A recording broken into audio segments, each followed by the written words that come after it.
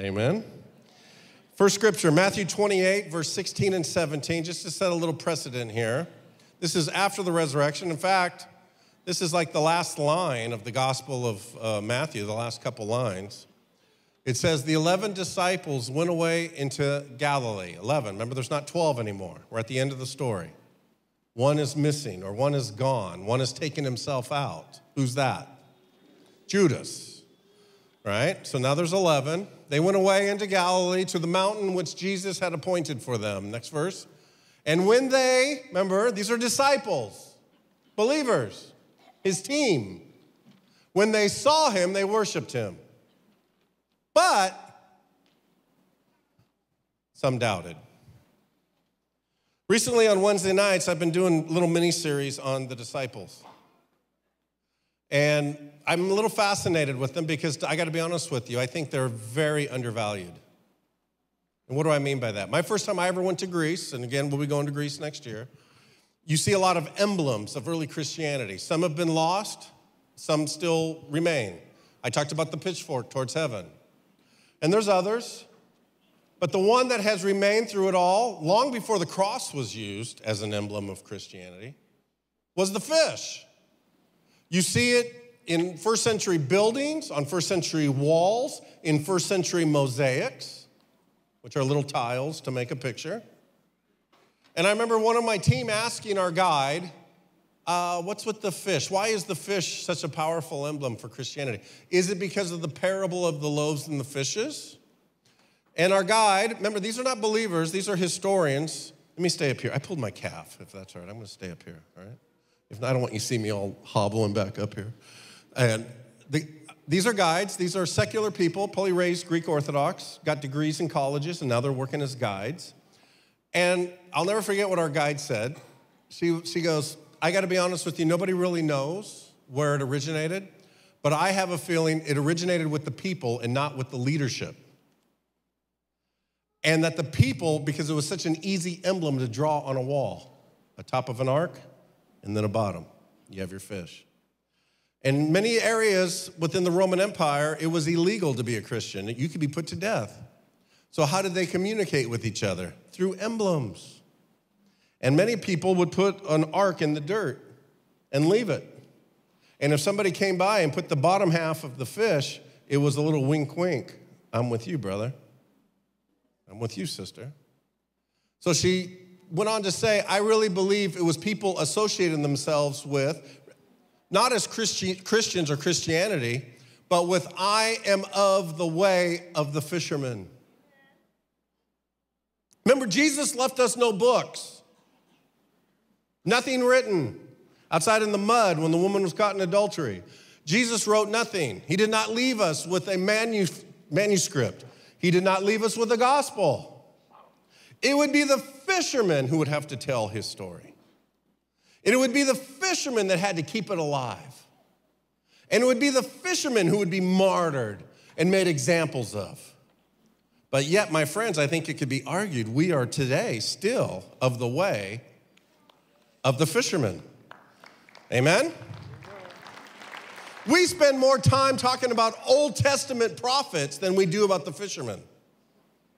But yet, Jesus says, even the least in the kingdom now is greater than any from the Old Testament.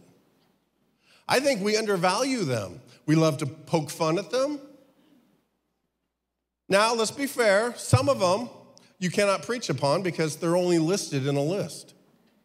Right? I can't go up here and go, this is part 3 of my series on Thaddeus. Because Thaddeus says nothing in the Bible. Right?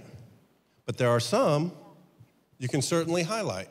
And the one I want to talk about today is one that has always been associated with doubt. Anybody want to take a gander on who that is? Thomas. In fact, I have a picture. This is the famous Caravaggio painting called The Incredulity of St. Thomas, one of the most expensive paintings in the world, right? And it shows Thomas, the final scene of Thomas with Jesus after the resurrection. Remember Thomas, we're going to look at it in a little bit, says, unless I can touch the wounds, I shall not believe. And you can see, now this is an Italian painter, Caravaggio, who was a piece of work. Nobody really knows much about him. Died young in his early 30s. but he created a style where his lighting and his moods would set the tone of the painting. Today we call that the Baroque style. See, I'm trying to learn a little art history. That's all I know right now. All right, let's move on. Next picture. This sits in front of the Vatican. This is Bernini's sculpture of the apostle. Again, look at his hand. In all Renaissance art of Thomas, he is always portrayed with the finger. I always thought he'd be a great 49er fan.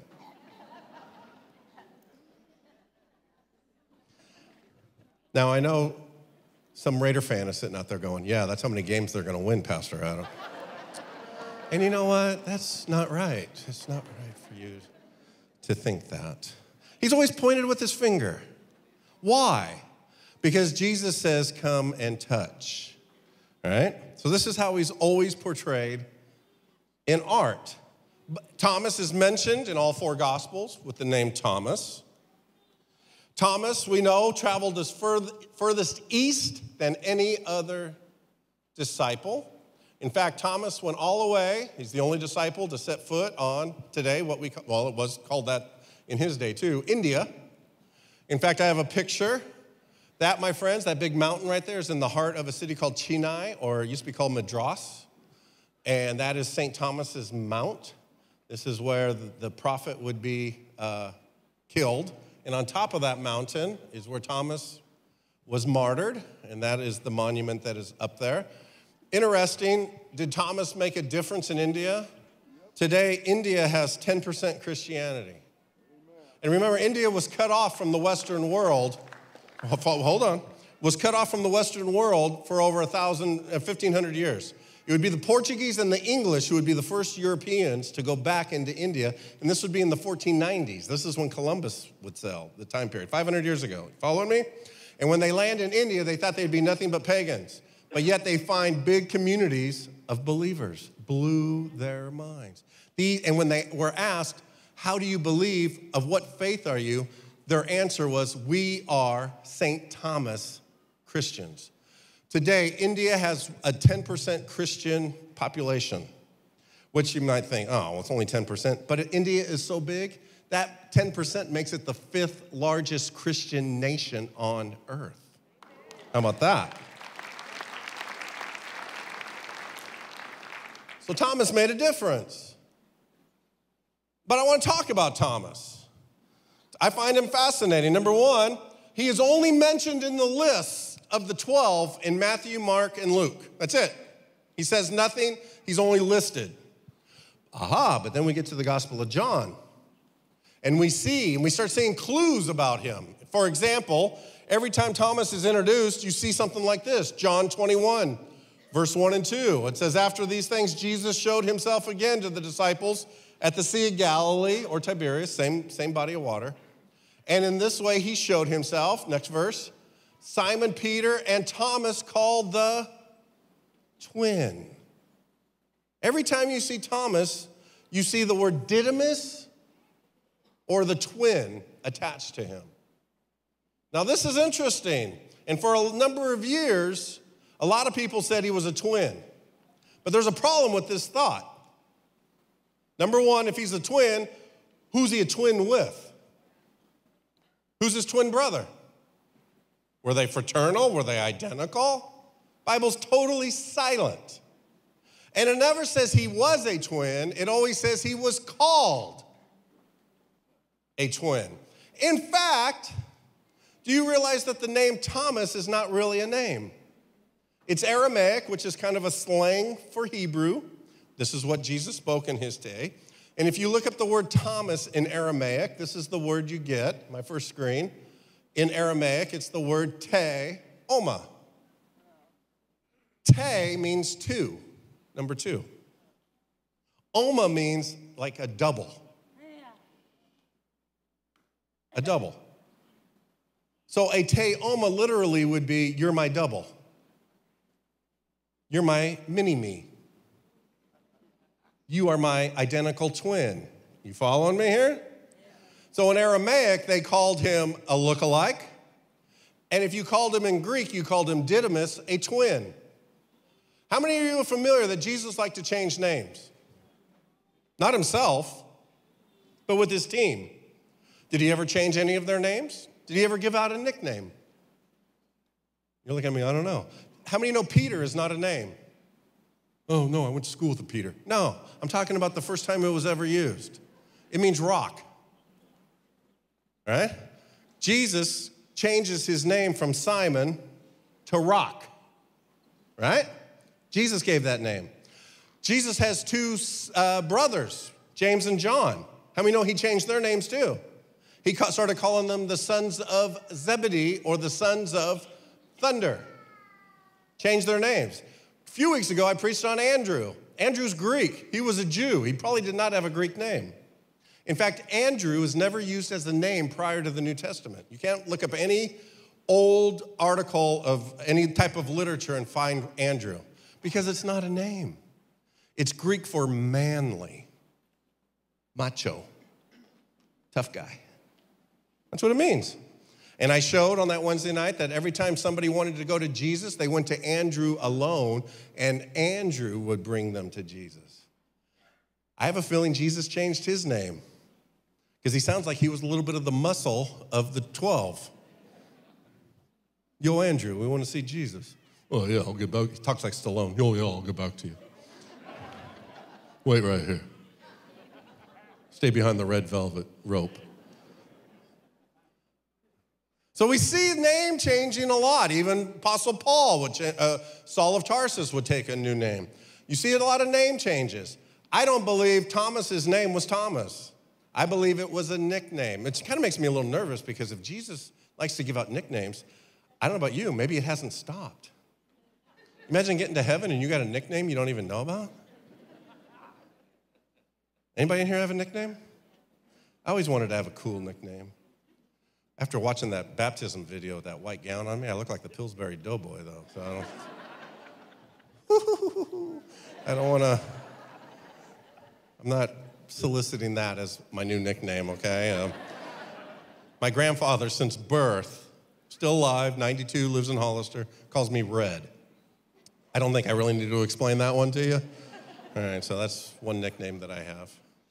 And I have a couple others, but they will remain anonymous right now, and I don't want to talk about it, but Thomas, the double, the mini-me, the doubting double. How many know his story reaches into our very lexicon of our languages? For example, the word doubt and twin have become almost synonymous throughout many languages. Let me show you two ancient languages. Greek. The word on the left is doubt. The word on the right is for double or two. How about the next language, Latin, another ancient language? The word on the left means doubt. The word on the right means two or double. How about modern languages? Here is German. The word on the left is doubt. The word on the right is for double. See a similarity? How about our own language? English. I don't need to explain that one, I hope. You can read that one. His story has crept into our very language. What is he? He's the doubting twin. He's the doubting look-alike. He's the doubting mini-me. He's the doubting double. Interesting, Jews were not allowed to make graven images. So if John really wants to let you know what Thomas looked like, he cannot draw you a picture. It violates the 10 Commandments. So in literature, if he wanted you to know what he looked like, what would he call him? The look-alike. And he never gives an explanation of who the look-alike is. If you're reading a gospel, who is the one person that needs no introduction? Jesus of Nazareth. Could it be John is telling you as you read his book, Thomas looked exactly like Jesus? You look like anybody? Anybody in here look like anybody? I get Brad Pitt a lot, but I really don't see it.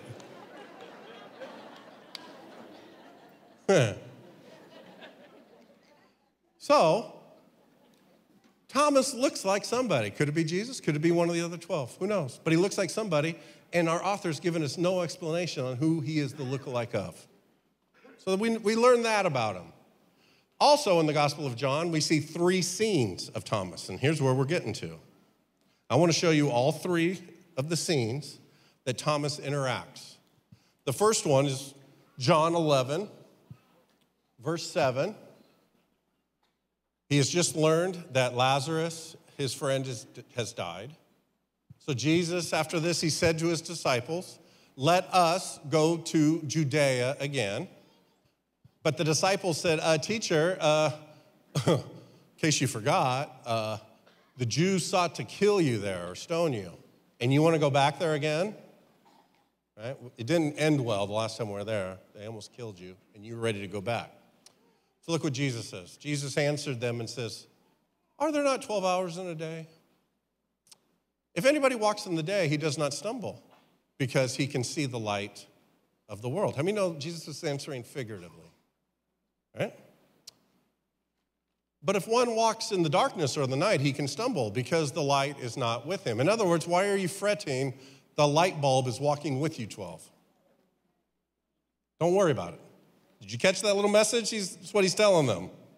Yeah. Let's see how they respond.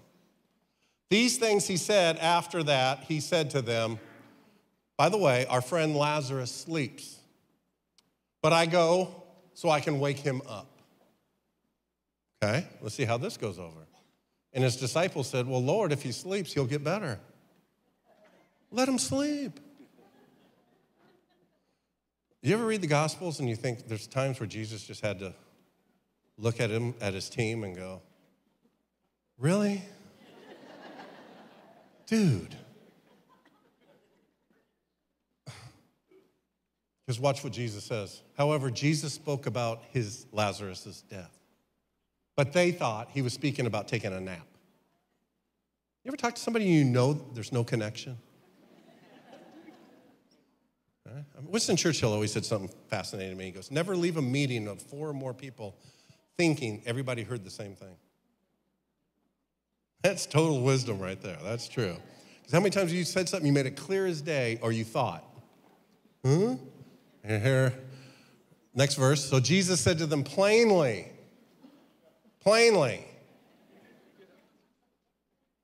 "Lazarus is dead." How many know that's pretty plain? And look at this, here comes a rebuke. "And I'm glad for your sakes, 12, I wasn't there. Because now you may believe. Nevertheless, let us go to him." And Thomas, who was called the twin, the lookalike, said to his other disciples, here we go, "Let us go too, so we can die with him." Boy, what a pick-me-up Thomas is, huh? Anybody have anybody like that in their life? It'll never work. No.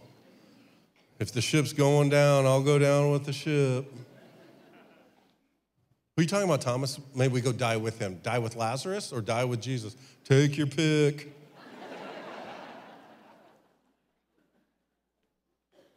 All right, so Jesus tried to speak figuratively and beautifully and poetically, and Thomas did not understand, right? Let's look at number 2. John 14, verse 1. Jesus is saying to the 12, "Let not your heart be troubled. You believe in God, believe also in me. In my Father's house are many mansions. If it were not so, I would have told you, 12. But I go to prepare a place for you, 12. And if I go and prepare a place for you, 12, I will come again, and I will receive you, 12, to myself." Remember, this is who he's talking to. "That where I am, there you can be with me. There you may be also." All right, let's see how this goes over. "And where I go, 12, you know." But Thomas said to him, "Lord, yeah, whatever. We don't know where you're going. And how can we know the way?" Here comes Jesus. Jesus said to him, I am the way, I am the truth, and I am the life. And no one comes to the Father except through me. Verse 7. And if you had known me, Thomas, you would have known my Father as well. And from now on, you know him and have seen him. Why? Because you have seen me. 2 examples. How many? No, 2 times. The twin, the lookalike, the mini-me is not understanding. And both have to do with resurrection. I'm going to raise Lazarus. I go to wake him up. Huh? If he's sleeping, let him sleep. He looked tired last time we saw him. No, he's dead. Oh, but if we go, they're going to kill you because last time we were there, they wanted to kill you. Nevertheless, we're going to go. All right, I guess I'll die with you. I am the way. Where I go, you cannot go, but you know the way. Lord, I don't know what you're talking about. How can we know the way? Did you leave us a map? Again, resurrection. Let's look at the third one, the last one. John 20:24. Now Thomas, called the twin, the lookalike, one of the 12, was not with them when Jesus resurrected. Okay, this is after Easter. Next verse. The other disciples therefore said to Thomas, we have seen the Lord, Tom. So Thomas said to them, unless I see in his hands the print of the nails, and I put my finger into those print of the nails, and unless I put my hand into his side, I'm not going to believe. Now, this is a fascinating scripture, and I think it gives us a lot of clues. Number one, how many know the Romans crucified thousands of people? Thousands, according to Josephus, the same year as Jesus. Thousands. How many know every one of them shared the same wounds? Feet, hands, right? But how many know Jesus had wounds that were unique only to Jesus? Not other crucifixion victims. A crown of thorns, right? But there would be another wound that was unique to Jesus as well. And that would be what?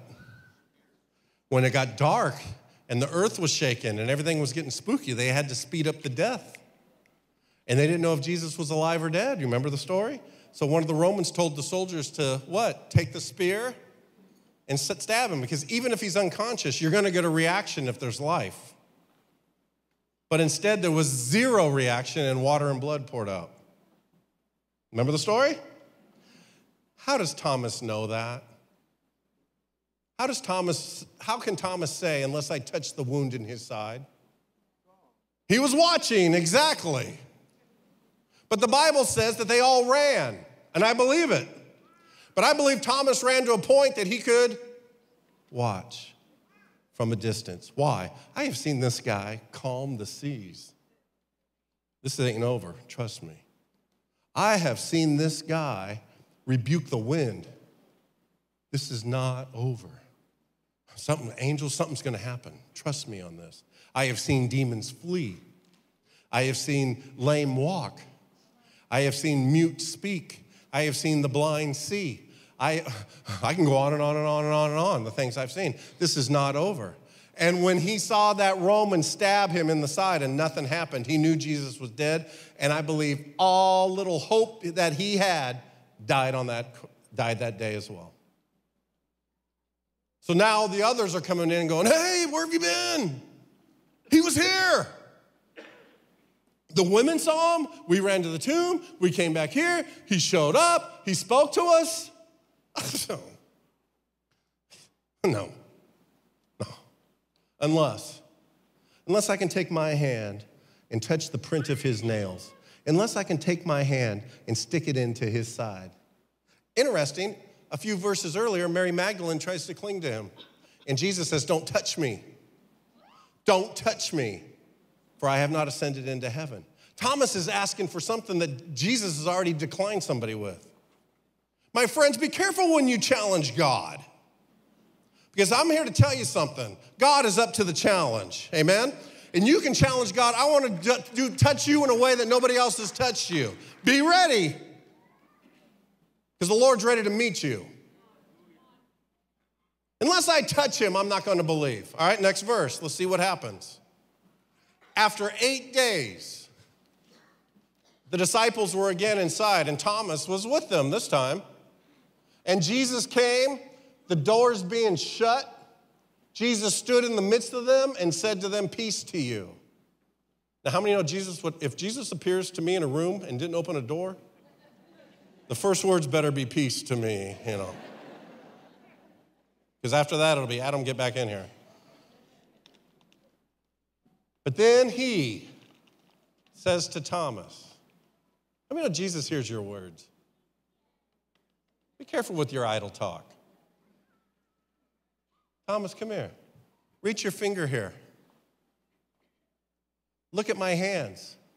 And reach your hand here, Thomas, and put it into my side. Thomas, do not be unbelieving, but be believing. And Thomas answered and said to him, this is the last thing we see Thomas say in the Gospels. Thomas says, oh, my Lord and my God. 3 times. Thomas has a problem with resurrection. Remember our first scripture? Many come to worship Jesus, but many doubted. Why am I speaking on the doubting double? Because, my friends, I believe we're all Thomases. I believe Jesus knew this, and this is why Jesus says you must be born again. Because, my friends, we are all twins. You were born with water breaking first. Jesus says one born of water and one born of spirit. When your mama's water bag broke, that was the sign to her and to the rest of the world you were coming.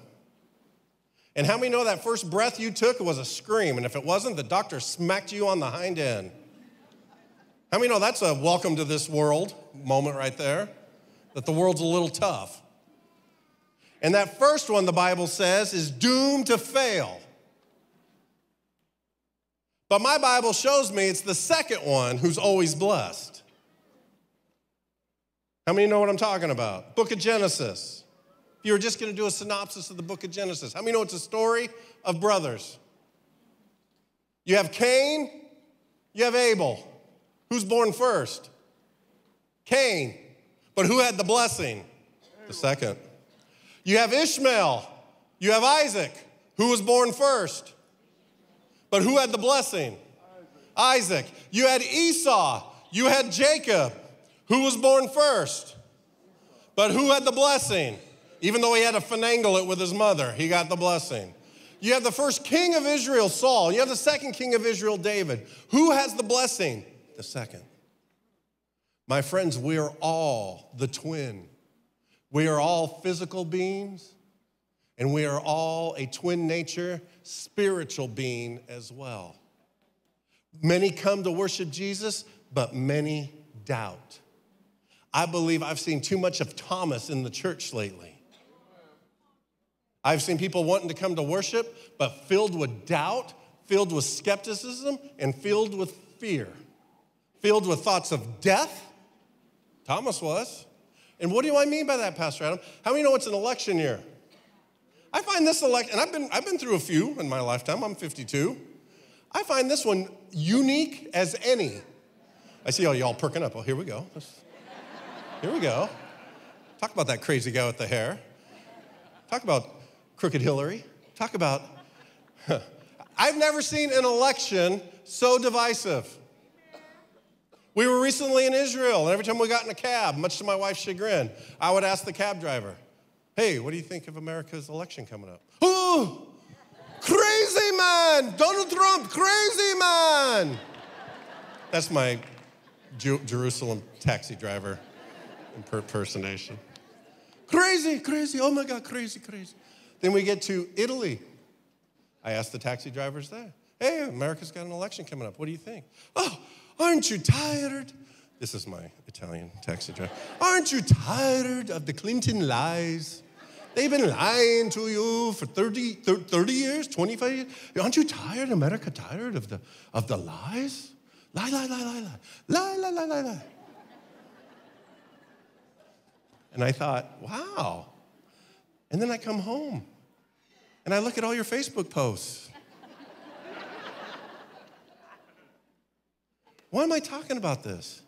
Because, my friends, I'm here to tell you something today. Don't live life as a Thomas. Let me ask you something. What if Jesus came down, or an angel, and said, I'm willing to bless you crazy for the next 4 years, but the person you do not want in that office will be there? I don't know about you, but I'd take it in a heartbeat. Wouldn't even think twice. Why? Because my trust is not in any man's system. My trust, and I'm as patriotic as they come. And I will vote, and I'll vote my conscience. But this pulpit's not here to tell you what candidate to vote for. This pulpit is to tell you there is one in heaven who needs no election, who needs no endorsement, who needs not to campaign, who needs not a primary. And too many of us are wrapped up like Thomas, like, oh my God, all hell's gonna break loose. Let me tell you something. November 5th, you're gonna see a smile on this face regardless. I've lived under Democrats, I've lived under Republicans. You know what? As long as I keep my trust in God, God will keep me all right. And here's another thing. I know I'll get an email or two about this, but I am convinced Old Glory does not fly in heaven. Because it's a man system, and man systems will rise up, and man systems are doomed to fail as well. But there is one enduring power, and that is Jesus Christ. But too many of us are worshiping, and we're, oh my God, this thing's got us stressed. I can't sleep. And I tried to watch the convention, Pastor. I wanted to puke after 5 seconds. And Here's my scripture for this year. Psalms 37, 4 and 5. Delight yourself in the Lord. Be happy. Well, only if so-and-so, no, be happy. Delight yourself in the Lord, and he shall give you the desires of your heart. Verse 5, next verse. And commit. Again, this is up to us, not God.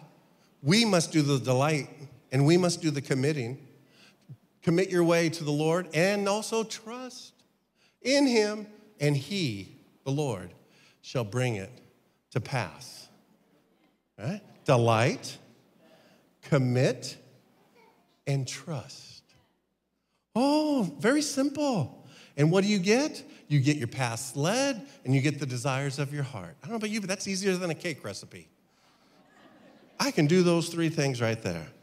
I can be happy even when I have nothing to be happy about. Why? I have that power. I have that control. I can commit. I can say if I'm going to do something, I'm going to do it. I can do, that's my power. And I can trust.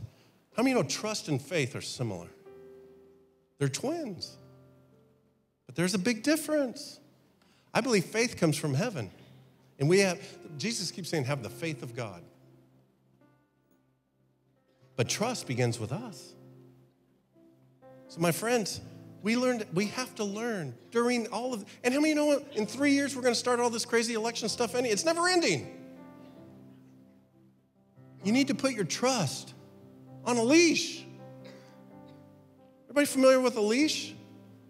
Anybody walk their dog? How many know you can do more than walk your dog with a leash now? Look at this picture. You have my picture up there, guys? When they start doing that? Hopefully you don't have to carry a baggie and pick up after those as well, but first time I saw that, I thought, oh my Lord, is this what we're coming to? But I once lost my daughter at Six Flags. Anybody ever lose your kid at a mall or amusement park or the beach or the... Everybody's all, no. All right, it's just me. All right, fine. I lost my kid. I'm not proud of it. And when I saw that, I'm thinking, oh, that's what I need right there. I need one of these leashes. So my daughter's now 16. I told her when she's 18, I'll loosen it a little bit. And,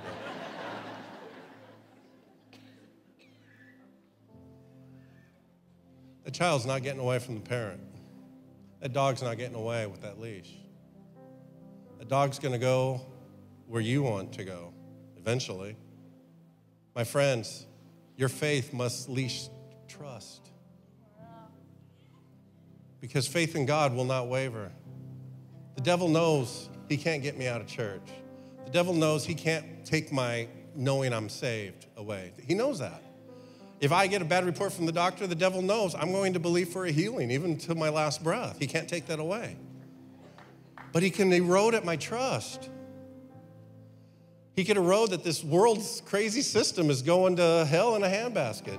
He can erode my trust that race relations in this nation have never been as bad since the Civil War. He could erode my trust in my state and the taxes. He could erode my trust in all that. But you know what? My faith now says, no, bring it back over here. Because I don't care what they do. I don't care what Washington, D.C. does. I don't care what Sacramento does. And I don't care what City Hall here in San Jose does. Right? I can vote and I can believe this or that. But my blessing is tied up with God and not any man, not any administration, not any party.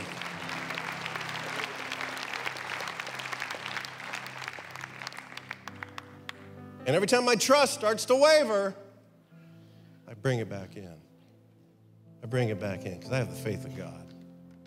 I have the faith of God that whatever, November 5th, the next 4 years, whoever wins, I'm going to have an open mind. Hope they do good. If they don't, I won't be shocked. If they do, I might be a little shocked, but whatever. But that's not my trust. My trust is that my life is in the hands of God. That my blessing isn't because he or she is in that office. My blessing is because God has my life. So I'm going to take a little faith walk. And every time I watch the news, I got to tell my trust, no, get back over here. Get back, heel. That's not what you tell your kid on the leash. That's what you tell the dog on the leash. Heel. Stick it in close.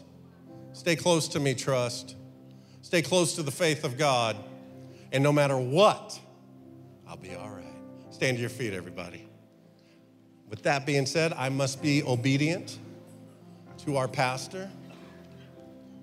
So today's altar call is not for somebody just off the street. I'd love to talk to you afterwards. It's to my brothers and my sisters in Christ.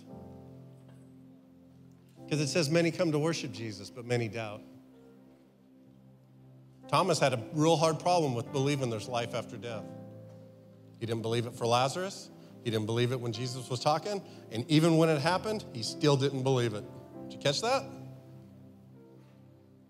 Miracles, healings, preaching, Thomas was okay with. He saw it. He saw it. But believing in life after death, he had a big time problem with it. But I love the last thing he says. We see 3 times he says the wrong things. But the last thing he says, the doubter, the doubting look-alike, what does he say? My Lord and my God. That's even more powerful than what Peter said, thou art the Christ. Thomas called him God, and Jesus never rebuked him. Jesus just says, you say that because you believe. Blessed are those who don't see and believe. My friends, I don't need to see the person I vote for in office to believe there's blessing. I don't need to look at my bank account right now and believe that I'm blessed. I know it's coming. I don't need to see my medical chart and read everything on it to not know I'm going to be well. I don't need to see a pink slip to trust God ended that job because he's got something better for me on the other side.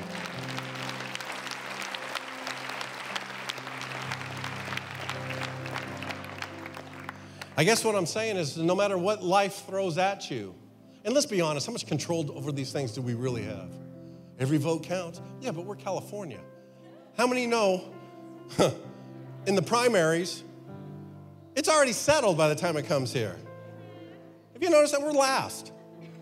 Is it because we're the furthest west? I don't know what this is, but I remember I'd get all excited last summer. Let's check out these debates on both sides.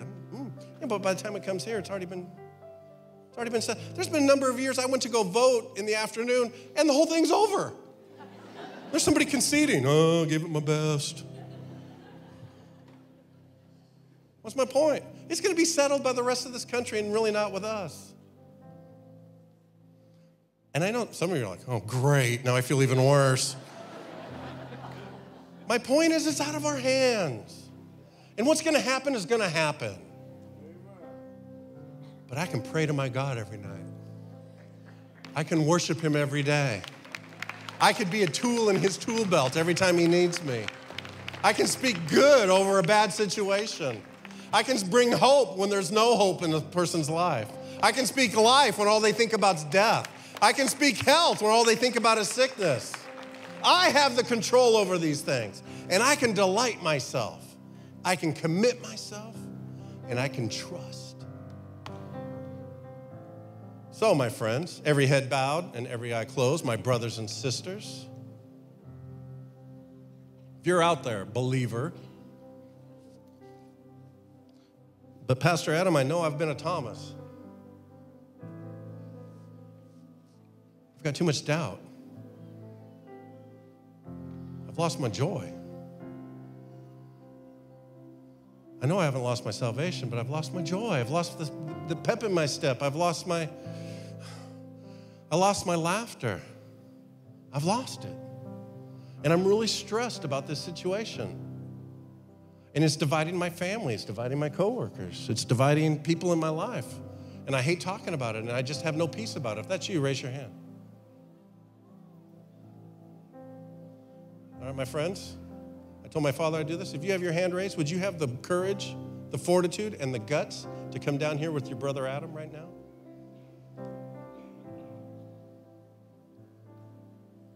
I'm going to wait for you. Come on.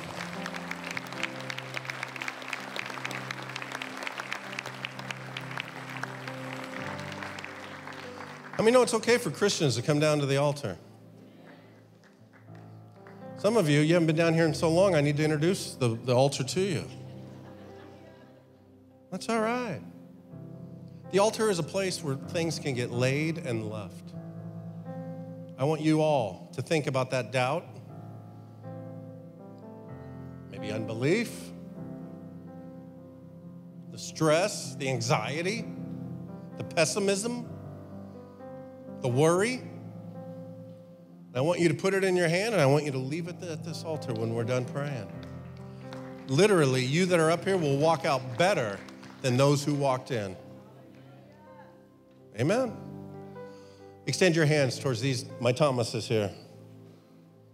Thomas ended up losing his doubt, going to India, and making a major difference. I'm here to tell you today, if God did it for the first Thomas, he could do it for all of us Thomases. Amen? We're going to leave our doubt, our anxiety, our worry, and our stress, and we leave it at this altar, and we walk out, and we make a difference in people's lives. Every hand extended towards these that are here. Father, as we close this service today, may we as a doubter even be able to say, my Lord and my God. If a doubter could say that, what's keeping me from believing that? May I commit my ways to you, Lord. May I delight myself in you. May I have a joy that the world, CNN, Fox, MSNBC cannot wipe off my face no matter how bad the news gets. Because my life is in your hands, Lord. We delight ourselves in you, and we commit our ways to you. And Lord, I believe the best is coming to all of these that are down here. My Lord and my God, you have something better for me. I know it. I struggle with it, but I know it. That you have something much better for me in the name of Jesus. Oh, take it, honey. Father, I come into agreement with these that are down here. We leave it. We don't take it home with us. Today is a day full of joy and a day full of smiles. And if somebody brings up crazy politics, we just laugh and say it's all in God's hands. Why? Because we trust in you 100%. In Jesus' name we pray. Amen and amen.